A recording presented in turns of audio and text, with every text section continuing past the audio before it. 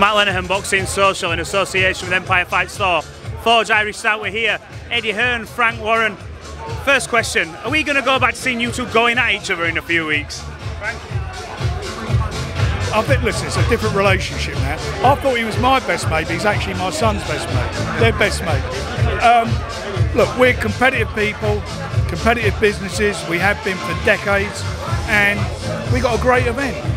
And the fact we're working together shows that working together can create these things. And it's down obviously to the Riyadh season, His Excellency, and it's brilliant. And I hope and I believe it'll be the first of a few of them that we'll be doing. Eddie, we know you two have had a bit of back and forth. Now it's competitive rivalry and you're on the same table. But you looking forward to a little bit of a dig here and there in a few weeks? Yeah, listen, I fully expect to completely lose my mind during that night. But not, you know, in a way of just desperate to win, but desperate to win for our guys as well. Like, we care about our fighters, and I think the beautiful thing about the 5v5 is it's a real good bunch of lads. I mean, obviously we've got Deontay, who I'm working with for one night, but, you know, Craig, Ray, Ammo, Philip, they're real, like, it's a massive chance for them.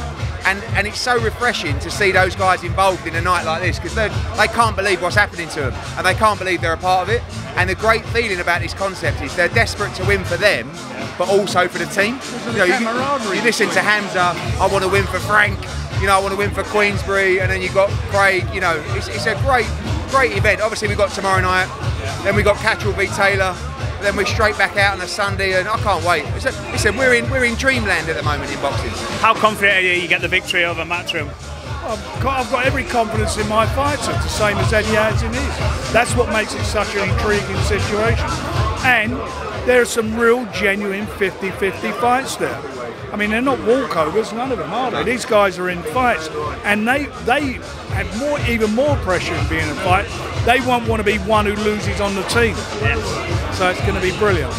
Eddie, got obviously Deontay Wilder. No one thought that'd ever happen.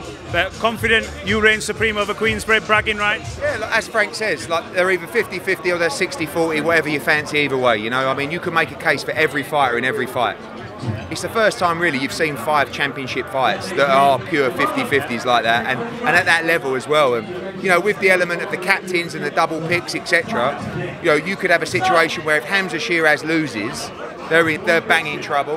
If Hamza wins, we might need Deontay to win by knockout in the last fight to win it for Matchroom. I mean, then there'll be serious scenes. I mean, I won't get out of Deontay's backside for weeks. I mean, I'll literally go and move in with him if he can win the tournament for us. So, you know, listen, it's, as I said, just a dream time for boxing at the moment, and looking forward to tomorrow night, next week, every week. Last one from me. I spoke to yourself yesterday. You were having a go at Ryan Garcia, then 10 minutes later I saw a picture of you hugging him. What's going on? I walked into the media bit, and he came straight over to me and he went, "Eddie, let's squash the beef." And I said, "I thought you were going to chin me." And he went, "Oh," he said, "let's have a photo. I want to post it and say we've squashed the beef." So he took a photo of me, but never posted it, so I don't know where it is. But listen, I said to him, "Listen, I hope you're innocent, but don't tell me that I'm the reason that you failed a drugs test. You failed a drugs test.